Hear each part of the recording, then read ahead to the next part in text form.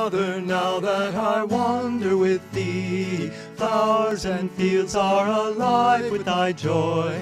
All that I own to thee I've given. Now I sing in thy love I am free. Father, now that I dance in thy name, birds and animals share in my song.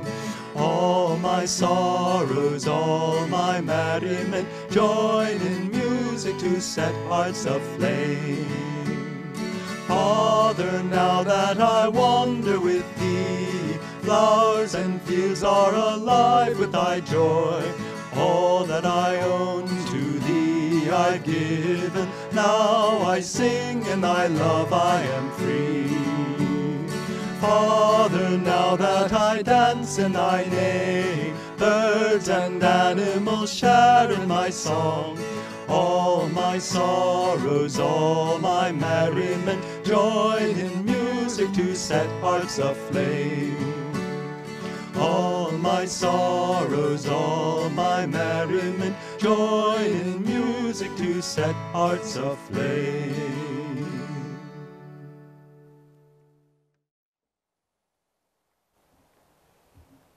Good morning, friends. Thank you for joining us for our Sunday service. We're broadcasting from Ananda village and the Temple of Light. And we come together this way every Sunday now in one great global family. So please enjoy yourself this morning, but also take these concepts and this great teaching deeply into your lives so that it can change you, change your consciousness. I'll read this week's reading from Rays of the One Light, which are weekly commentaries showing the similarity of the Bible and Bhagavad Gita based on Master's teachings. This week's topic is Truth Invites, It Never Commands. Truth is one and eternal. Realize oneness with it in your deathless self within. The following commentary is based on the teachings of Paramahansa Yogananda. Free will is a basic principle of life. God never coerces. He invites us to live in such a way that we find fulfillment in ourselves. If we refuse to live rightly, Paramahansa Yogananda taught, God simply says, I will wait. We have eternity to live. In that eternity, we live as we choose, in self-created darkness, a darkness as intense and as long-lasting as we choose, or in infinite light, the true self, which is God. Jesus Christ in the Beatitudes offered a beautiful example of God's way of inviting mankind to seek perfection, not by commanding, but by offering His children the incentive that they need to choose the right of their own volition. Blessed are the poor in spirit, Jesus said, for theirs is the kingdom of heaven. Blessed are the meek, for they shall inherit the earth. Blessed are the merciful, for they shall obtain mercy. Blessed are the pure in heart, for they shall see God. In each of the Beatitudes, Jesus explains the blessing attendant upon observing it. The divine way, similarly for each of us, is not to do violence to our own nature. Spirituality must be attained naturally. It can never be attained by force. The Bhagavad Gita says in the 3rd chapter, even the wise behave in accordance with nature as it is manifested in them. Of what avail, then, is suppression? The scripture then goes on, however, to explain that this doesn't mean we should surrender to the dictates of our lower nature. Rather, it emphasizes our need to aspire to the heights. But each of us, in accordance with his own nature, and not in imitation of anyone else's, offering ourselves up for purification by divine grace. Desire, whatever form it takes, so the Bhagavad Gita explains, should be resisted, even if only mentally. Attachment and repulsion to sense objects, both of these are universally rooted.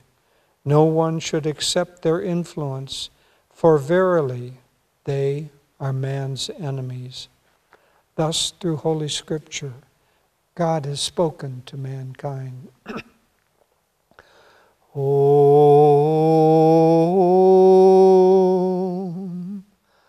Om, Om.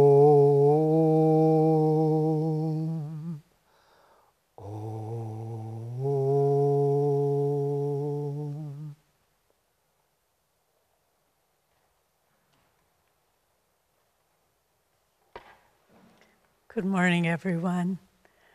I also want to welcome you to our Sunday service, and thank you for joining us. We're so blessed to have these teachings and the guidance from Master and Swamiji to understand the deep meaning of the scriptures. So I'd like to begin with reading a prayer demand from Whispers from Eternity by Master that helps illustrate our topic for this week. This is, "Tune us that we may hear thy voice. Volumes of thy savor voice resound through the loudspeaker of every loving heart. The voice of thy wisdom roams through the ether of space, seeking everywhere hearts that are tuned to ecstasy. Sadly, thy warning sermons pass unheard by souls deafened with the static of sense pleasures. O divine broadcaster, tune our souls, long distracted by the static of our indifference. Fine-tune us with the delicate touch of soul perception. Grant us the privilege of hearing thy magic melodies in the ecstasy of divine awakening." Master was a great poet. So this is actually a very, very important topic this week, because in many ways it's the core of how we grow spiritually, and it's the core of how to have harmonious relationships in the world with others around us. So what is the core that we're talking about? First, it's that God does not demand. We have free will, God-given free will. And Master said somewhat humorously, maybe God regrets from time to time that he gave us free will, because we can make such a mess of things. But nevertheless, he did. We are endowed, each individual is endowed with free will. And when we ask why, it's a beautiful answer, because God wants us to love him from our own volition, from our own heart's yearning for him, not because it's imposed upon us. He wants us to make the right choices, not because it's imposed upon us, but because we understand that by living in attunement with God and his consciousness, that we will find our own happiness. So we heard in the reading that God does not demand, he invites us to act in such a way that we will discover that action and thoughts, words, in attunement with divine consciousness, bring us everything we're looking for. And as we heard in the affirmation, when we learn the lessons that life teaches us, we grow towards freedom and joy. And so there's a huge responsibility here, isn't there?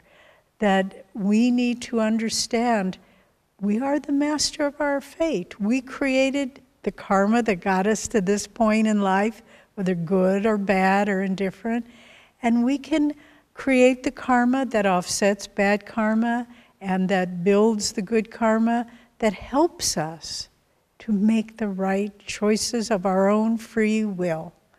It's a wonderful thought, wonderful, actually freeing thought. Because if it was all imposed on us, what would be the evolution of the soul? We can imagine that at the moment, they talk about the Big Bang of creation. Well, let's talk about the Big Bang of God sending forth sparks of himself as individual souls. Go out into the world, just like in the little bird in the Festival of Light. See what you can make of this creation. See what you can come to understand. And then step by step, choose to come back to me. That's the whole game, isn't it? It's to go out, to understand where true happiness, true freedom lies, and work our way back. And then like the prodigal son, there's a grand rejoicing when the soul said, I choose thy love. I choose only thee. And the Beatitudes are such beautiful examples of this, aren't they? They're so, I must admit, I never appreciated them as much as I thought of them in the context of God inviting, not demanding. Because he's not saying you need to be meek, you need to be pure in heart. It's not a commandment. He's saying blessed are the meek, blessed are the pure at heart, blessed are the merciful, for they shall receive mercy. Many of you have heard us say this, but I can't help it when I think of the Beatitudes. I think of the experience we had with them on a pilgrimage to the Holy Land. And we had gone to the Mount of Beatitudes with a group of pilgrims. And at that time, it was very simple, just a garden and overlooking the Sea of Galilee. And there was a small open-air chapel. And we went in there, our group went in, and one of our members, Greg Sagmeister, I remember saying, Swami sang the Beatitudes, and then we just came out and meditated. But as we tuned into the silence, we began to hear this kind of whispering, murmuring, and it kind of got, the more we tuned in, the more it became louder, and we realized there were pilgrimage groups from all over the world, and they were all repeating the Beatitude in their own native language. So there was Spanish and Italian and German and French and Russian and Chinese and on and on and on, and languages I'd never heard before. And they were all, in their own way, repeating the Beatitudes. And they all joined together. And it was like Om, in this kind of murmur of divine yearning. And it was quite a powerful moment. But we need to understand that God is inviting us. He's saying, use your free will.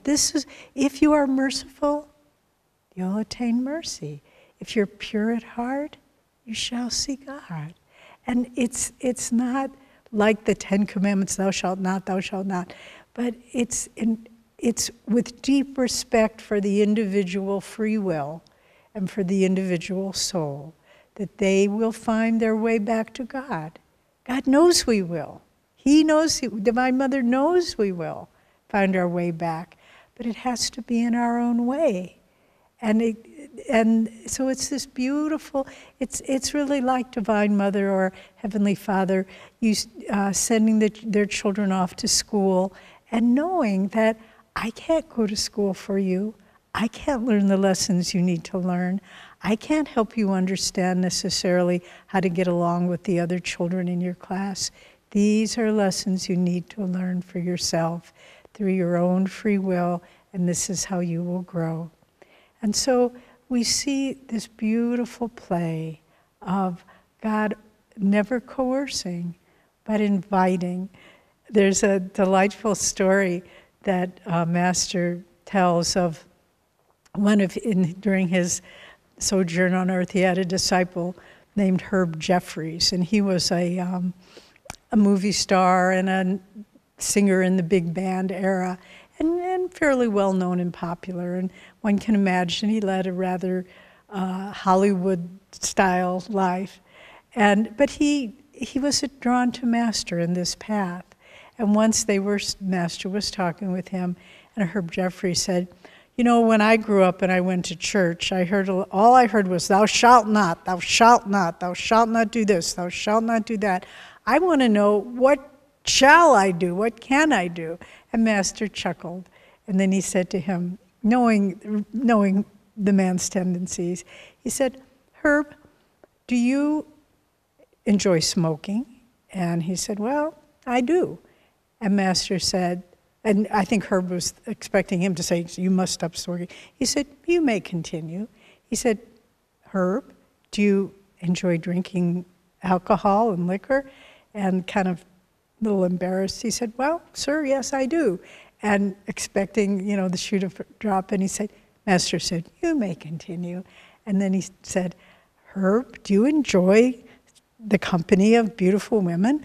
And Herb said, kind of looking down at this boy, "Yes, sir, I do." And Master, with a beaming smile, said, "You may continue." But then the invitation. "But I must tell you, if you begin practicing these teachings and practicing Kriya Yoga, your desire for all those things will fall away." And so it's the invitation. Use your own free will. If you want to choose the path of Kriya Yoga, your life will improve. You won't be bound by those desires and habits and attachments that only pull your consciousness down. And so it's such a lovely thought. And that's why we also read that Whispers from Eternity, because those about tuning in, those invitations are being sent to us all the time. If you do this, you'll be happier. Why not try it?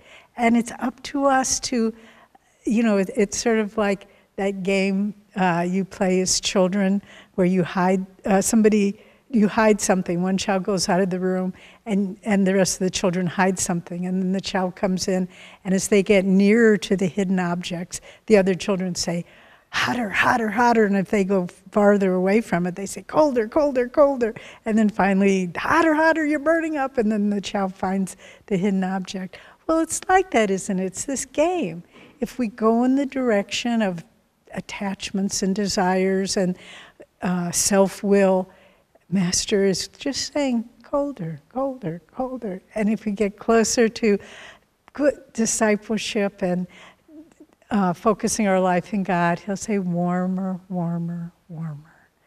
And so it's really a lovely, lovely process. And it's the same, as I mentioned, with how we relate to people in the world. And this is something really important for us all to remember. We can force our will on other people. We can judge them. We can say, if you do that, something bad's going to happen. Or we can invite them by our own example, by our own unconditional love. There is also a story of Master that one of the disciples was, I believe he was speaking against Master and doing things that were self-destructive, and the other disciples were angry and were judging him for speaking against their guru. And they told Master, "This man is saying these things about you." Master listened and he said, "I must give him a phone call." And they were all expecting he was going to really chew him out. And some of them were there. Master called the man on the phone. This was the rotary dial era. That's why I'm going like that. And before the cell phone era.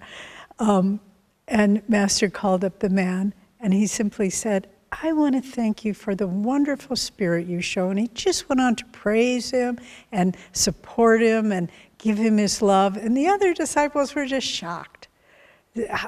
And yet, from that moment on, that point on, the man began to change.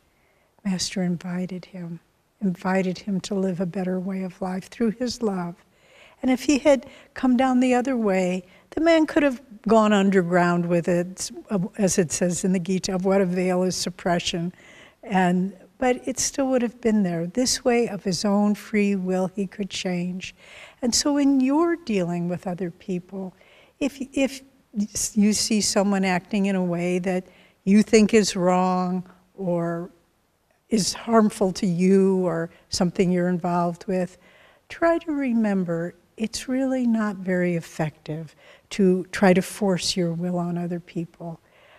Oftentimes, I've made this mistake. Someone will come to us for counseling or advice, and one can see that the course they're following is going to bring them a great deal of suffering. And yet, I've made the mistake of trying to give them, no, you shouldn't do that, you shouldn't do that, and of what avail is suppression? They were already set on that course, and all it did was create a wedge between me and that other person. If I had been more neutral, they would have gone that way in any case. They would have maybe learned their lesson, and then they would have thought of me more as a neutral, supportive friend. And so that was a lesson that I had to learn the hard way. But I want to share with you, if we can try in our way not to force our will on people from our limited understanding and intuitive perspective. I just want to read a little story. I could tell you the story, but I love reading autobiography, and this is just a brief little encounter between Master and Sri Yukteswar. So let's just pretend like we're a little fly on the wall in Sri Yukteswar's hermitage. And this is chapter 13, The Sleepless Saint. It's after the beautiful chapter, Years in My Master's Hermitage. And Master says to his guru, Sri Yukteswar, after he'd been serving in the ashram and had many responsibilities there, Master says, please permit me to go to the Himalayas. I hope in unbroken solitude to achieve continuous divine communion. I actually once addressed these ungrateful words to my master, seized by one of those unpredictable delusions which occasionally assail the devotee. I felt a growing impatience with hermitage duties and college studies. A feeble extenuating circumstance is that my proposal was made when I had been only 6 months with Sri Yukteswar. Not yet had I fully surveyed his towering statue. Then Sri Yukteswar replies, many hillmen live in the Himalayas, yet possess no God perception. My guru's answer came slowly and simply. Wisdom is better sought from a man of realization than from an inert mountain. Ignoring Master's plain hint that he, and not a hill, was my teacher, I repeated my plea. Sri Yukteswar vouchsafed no reply. I took his silence for consent, a precarious interpretation, readily accepted as one's convenience. And so here and I'll read a little bit more in the next chapter, here it's exactly that situation, isn't it? And of course Master wasn't in delusion, but he's playing it out for us. And he's saying, I'm getting a little restless here, and I'm going to tell my guru I'm going to go away for a while. Sri Yukteswar doesn't say, thou shalt not, thou must stay, you are out of tune, because he knows that of what avail is suppression. He knew that Yogananda had this profound yearning to find God, and he had to let him do it in his own way. And also he had many lives as a Himalayan yogi, and he knew that there was that draw. And so Master's gone, and he visits the sleepless saint, and it's kind of a complicated, disappointing experience for him. And then he comes back to the hermitage, and I'll just read a little bit here. I am here, Guruji. My shamefacedness spoke more eloquent for me. And Sri Yukteswar says, let us go to the kitchen and get something to eat. Sri Yukteswar's manner was as natural as if hours and not days had separated us.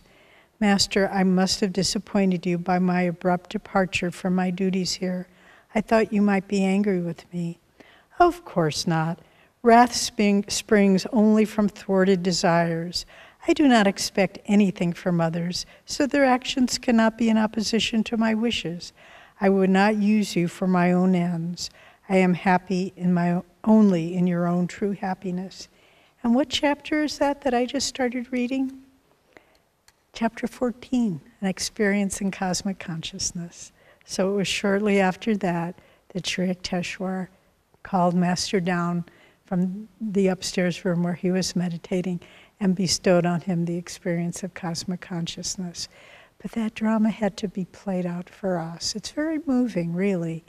The self-willed disciple saying, I want to do what I want to do. The Guru saying, do what you must. Then when the disciple comes back, he invites him, come, let's go have something to eat. And then later bestows on him what he was seeking in the only way it could have come. So this weekend, we're also celebrating the spiritual anniversary of Swami Kriyanandaji meeting his guru 72 years ago and taking discipleship. And Swami was such a wonderful example of this. He so rarely imposed his will. In fact, he never imposed it. Sometimes he would suggest more strongly than others, but he never imposed it. In fact, he confided to a few people towards the end of his life. He said, you know, so much of what happened in building Ananda, I just had to compromise. I thought I knew what was the right way to go, but people weren't ready for it or they were resistant to it. And so I let them learn their own way. And what does that say? It's his principle. People are more important than things. Maybe Ananda could have been much more glorious than it was. But Swami was interested in the growth of the individual, so he didn't impose his will on us. And in our lifetime, for Jyotish and me, our time with Swami, I think even though we were blessed to have many hours with him privately, I think in all those years, 45, 46 years, I think we only asked him 3 or 4 personal questions. And he was always very neutral. He rarely gave you a direct answer. He said, well, it could go either way. Maybe that would work, maybe that wouldn't work. But because he wanted us to discover it within ourselves. And yet he was there. If we got too far off, we knew he was there. But once this person was wanting to start a new kind of business, and we were talking with Swamiji about it, and we said, you know, we've tried this before. It doesn't work. And so I think we should tell the person not to do it. And Swami was this time he was more asserting his will. He said, maybe you know it won't work. Maybe I know it won't work. But that person doesn't yet know it. So we have to give them the chance to learn. And that was what he did over and over again, giving us the chance to exert our own free will. And then little by little to learn our lessons. And Swami was so many examples of how when people disappointed him, when people, we've told this story, but there was a man some years ago who was in charge of the retreat programs, and right before our big annual Spiritual Renewal Week, and this man was sort of a turbulent sort, but Swami supported him. Right before the big week of Spiritual Renewal Week, this man quit being the manager and really left the whole thing kind of in shambles.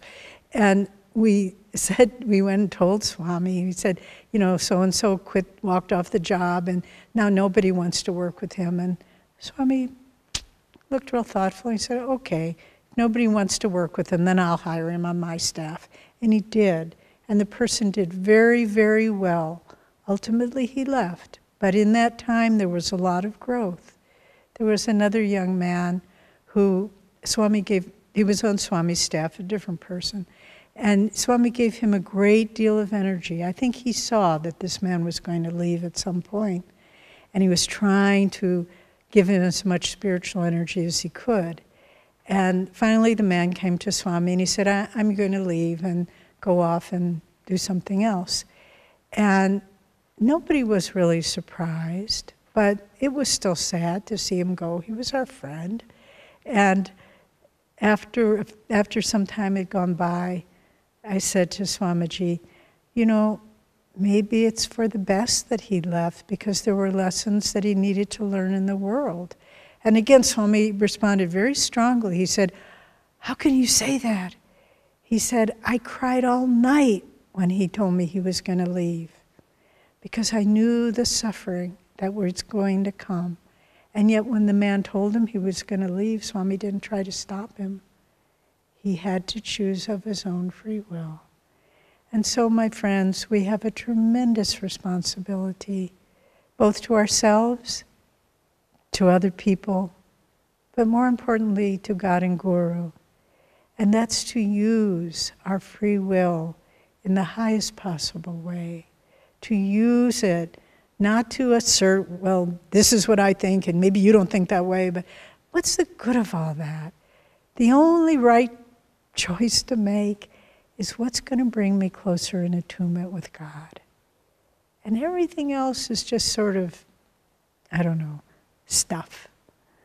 So let's remember that God has profound respect for us. We are His children. And that's another thing that Swamiji unfailingly did. And I think among the many things and gifts he gave us, it's one of the things I'm the most grateful for. When I came here many years ago to the path, to Ananda, I didn't have confidence in myself as a spiritual seeker. I didn't identify very strongly in that way. But Swami saw in each of us, everyone, unfailingly, unconditionally, he saw the highest in us. And he related with respect and honor to that, so that little by little you came to believe in yourself. And so as we go forward in the spiritual life, let's remember God has respect for our individual free will. He will not interfere. But we need to have respect for the divinity within us. And we need to honor it. And the choices we make with our own free will, let them be always in the direction of finding God within, without, and sharing God to the full extent that we are capable with everyone that we meet. God bless you.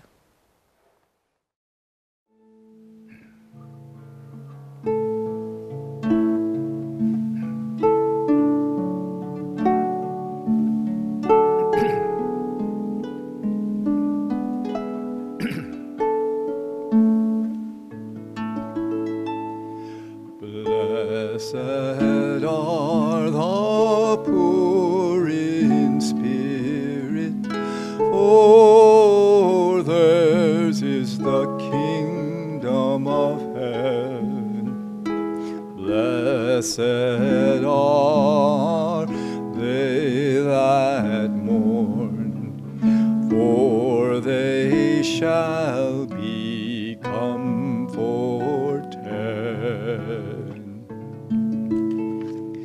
Blessed are the meek, for they shall inherit the earth.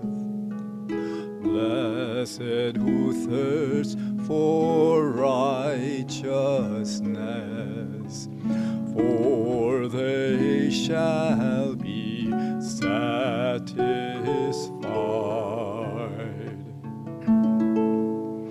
Blessed are the merciful,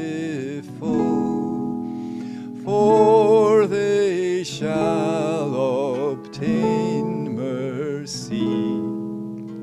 Blessed are the pure in heart, for they shall see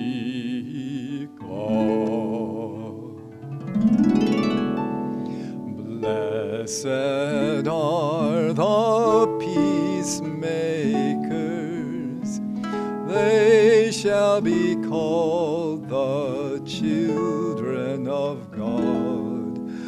Bless those reviled for righteousness' sake, for